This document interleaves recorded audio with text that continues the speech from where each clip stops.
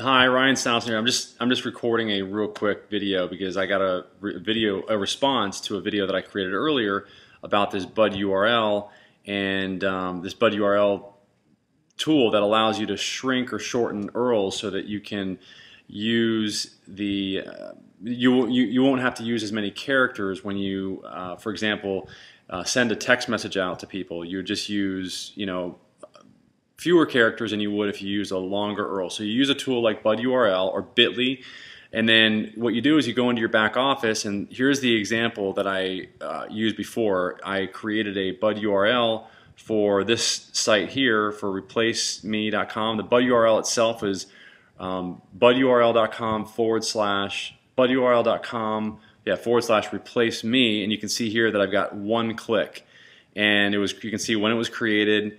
And the description here tells you that this is the link that it's actually sending the people to when they type in that budurl.com /replace me. So hopefully that makes sense.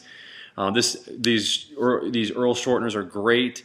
The same thing, you can do the same thing with Bitly, and there's even a pro version of Bud URL that gives you much more data and is just much more robust. You can view your stats much more easily. Here, let me show you here. Yeah, here you can kind of see in the last 30 days, in the last 24 hours.